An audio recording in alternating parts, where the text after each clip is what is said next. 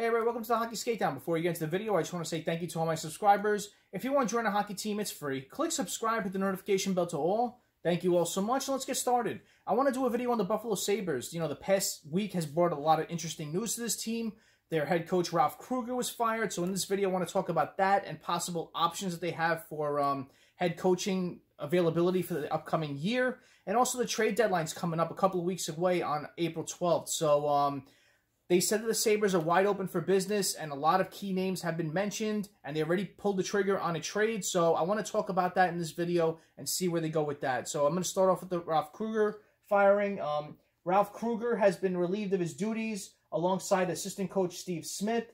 Assistant coach Don Granato was promoted to interim head coach, and Matt Ellis and Dan Girardi will be assistant coaches on Granato's staff. Rasmus Ristolainen spoke on Krueger's firing. He said, "I've seen so many head coaches and GM changes. I feel like it's more about players, but you can't fire players." And that's very true. That happens every time when you see a struggling team. The first thing that tends to go is always the head coach gets fired. And Buffalo Sabres fans were waiting for this to happen. You know, it was loss after loss. The question became, when is it going to happen? When is he going to get fired? You know, it's just, you saw this team just going downhill. You know, a lot of areas needed to be addressed. And you were waiting for that to happen, and it finally did happen. You know, I know a lot of fans, I know a lot of players really liked Krueger. He was a player's coach. He was a good guy, but, you know, this is something that needed to happen. This team needs a culture change, especially from the head coaching position. And there's a lot of interesting options out there, and I want to name a couple in this video, especially one key one, which is Rikard Grönborg. And I saw that the Sabres Buzz tweeted this out, and I wanted to share it because it's very interesting, and I know a lot of guys and girls aren't familiar with this name, so I want to talk about him a bit. So they said that Rikard Grönborg has been on my radar for 3 years.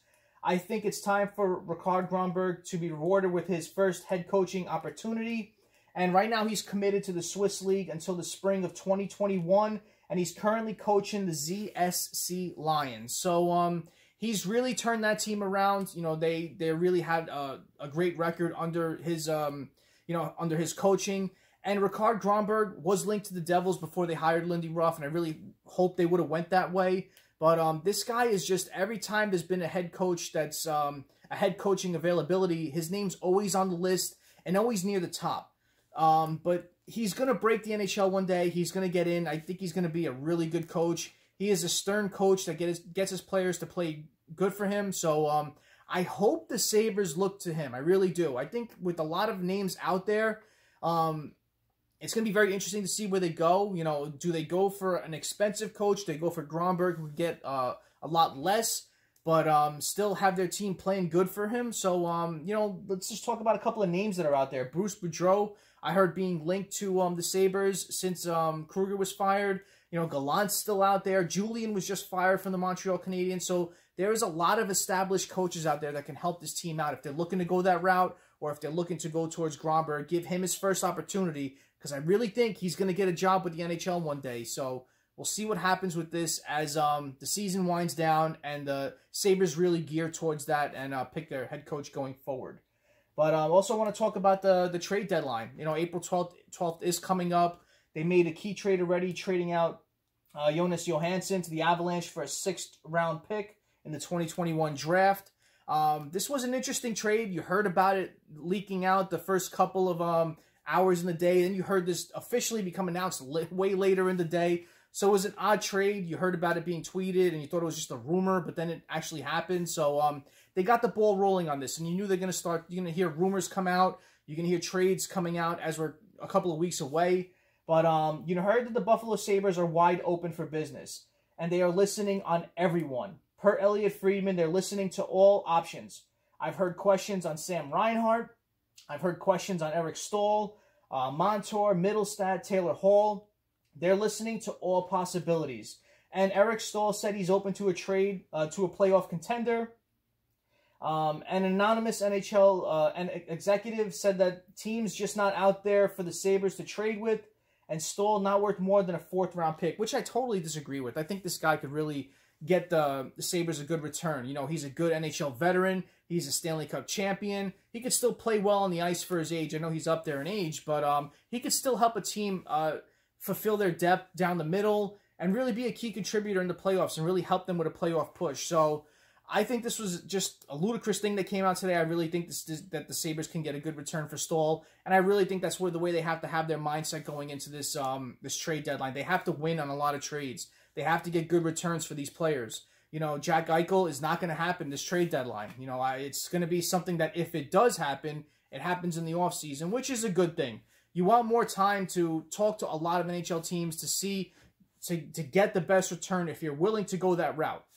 I don't think they should, but we'll see what happens. But if they're willing to go that route, it's better that it happens in the offseason where they have more time to, you know, get more interest and see what they can get, what their best return would be. So they want to concentrate on players like Eric Staal, Taylor Hall. You know, Taylor Hall is going to be an interesting option. I think he could bring back a really good return. I know he's not having a really good year, but, you know, if the Sabres can retain a lot of his salary, which, you know, they could at this point. You know, he's a UFA at year's end, but if they can retain a lot, they can get a better return. You know, Hall is a player that a lot of teams are looking to add a top 6 talent. You know, we'll see what happens with that, but I think he can net them a good return. He got us a good return last year, so we'll see what happens with him and the Sabres this year. Sam Reinhart, if they're willing to trade him, we'll see what they're going to get for him. I think it could be a really good return. Montour, Irwin, they have a lot of players in this team that can get this team going in the right track, going into the future. So, you know, I like what they've done in the past couple of drafts. I really like Quinn. I really like Peterka. I think those are going to be key players for the future. Dahlin was a good pick. You know, they're going the right way with certain players they have on their roster. You know, Dahlin, I like the way he spoke out this year on saying that I like the players we have in the room, but it's just we're not getting it on the ice. You know, he's been a good person with the media talking this year. Cousins has really rose his game to a really good level this year. So you have good pieces, but this is a year where they're going to trade out a lot of names they possibly could to get a good return and a good future going for this team as far as their prospects and picks. So we'll see what happens. But I thought this was a very interesting video to do, as you know, they're going forward with the trade deadline and with head coaching availability being a key concern for this team going into the next season. So comment below what you think about this. What head coach do you want, and what do you want to happen this trade deadline? Comment below and let me know. And as always, thank you all so much for watching. I really appreciate your time. Smash that like button. If you haven't done so, subscribe to the Hockey SKATEDOWN. Join our hockey team. Thank you all so much. Have a great rest of the day. Have a great night. Take it easy. Stay safe.